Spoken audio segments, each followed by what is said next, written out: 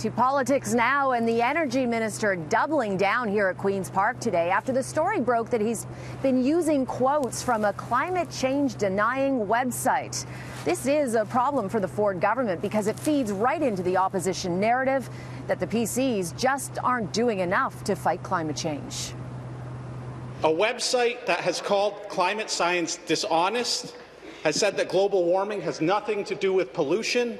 Would the minister clarify his position to the House? As a well-studied person, I take every opportunity, whether it's on the internet or sources of literature, to consider different points of view, Mr. Speaker. The energy minister refusing to back down in the legislature after being called out for using a climate change denial website to justify cancelling wind turbines.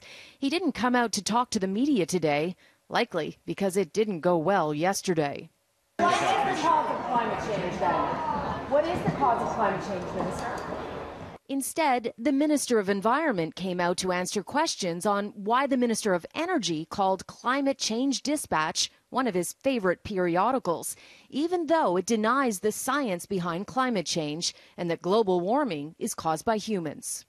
Do you think it should be brought up in the legislature as a source to justify cancelling wind turbines? Look, you know, I think what we need to focus on, and I really push this in the House, and I push it with the opposition, is that we have to move away from partisanship with regards to climate change. The Minister of Environment may not have wanted to answer questions about the Minister of Energy, but the opposition sure did. Who would believe him on scientific issues when he takes the side of that kind of website?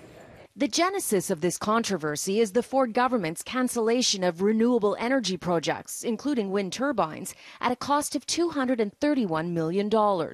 Lost in the argument over that price tag is the fact that the price for wind turbines is going down. Why would you cancel the wind turbines when they're actually going to be cheaper in the future?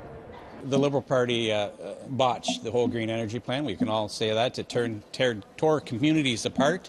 There's a lot of unwilling hosts with regards to wind turbines. As for the future energy plan and the dropping costs of wind power, he deferred the answer to, you guessed it, the Minister of Energy, who was not available to answer the question. Does he have any credibility? No, not after that. Now, publicly, no one from the Ford government will acknowledge that the energy minister quoting from a climate change denial website is really bad optics. Privately, though, many are saying it's pretty bad.